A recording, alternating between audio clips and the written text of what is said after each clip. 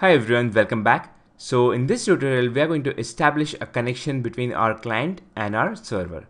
So as you can see, I've created a new project over here by the name Eco Application. And inside that, I've created two classes. One is Eco Client and the other one is Eco Server. So we'll start off by writing the server side first.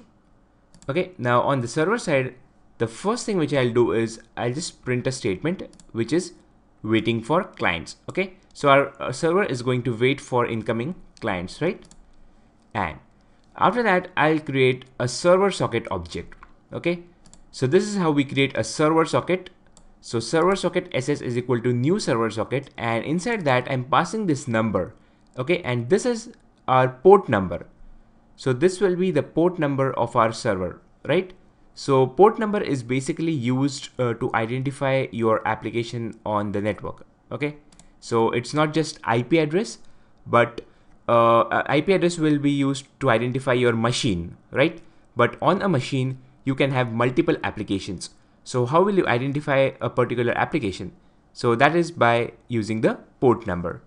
So here I'm passing a port number. So by doing this, we are binding the server socket object to this particular port number, right? And now this class is not readily available, so we'll have to import it.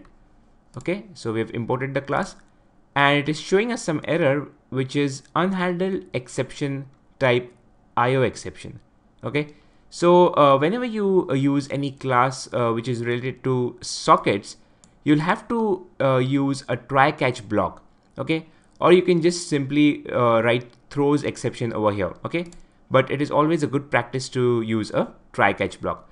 So I'll just surround these statements with a try catch. Okay, and now the error is gone.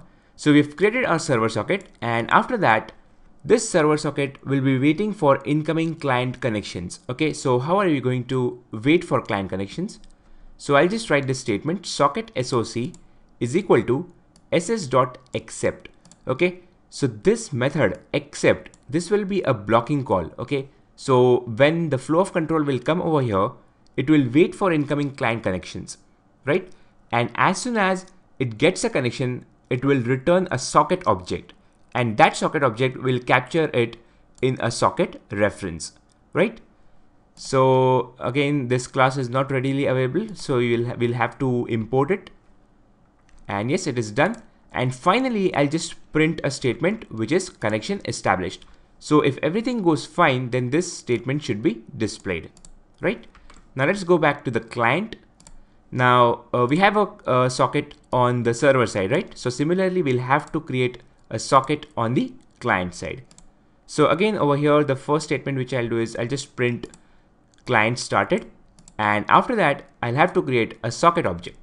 So I'll say socket SOC is equal to new socket, and I'm passing two parameters over here. So the first parameter is the IP address of our server, and the second parameter is the port number. Okay, now the IP address over here is localhost, and that is because both our client and server are on the same machine. Okay, so we just have to enter the IP address of our system, and that is localhost. You can also replace this with 127.0.0.1. Okay, so in this case, I'm just writing localhost, right? And we'll have to import this class and again surround it with a try catch, right? So I think our program is done. Now let's try running this program. So we'll have to run the server application first, and that is because our server will be waiting for incoming clients, right? So without our server, our client will not be able to establish a connection. So we'll start the server first, and it is waiting for clients. Now let's go back to the client and let's start it. And yes, I think it is displaying connection established, so our program works fine. Okay, now over here you can just verify it. So you can see there are two screens. One is Eco Server and the other one is Eco Client.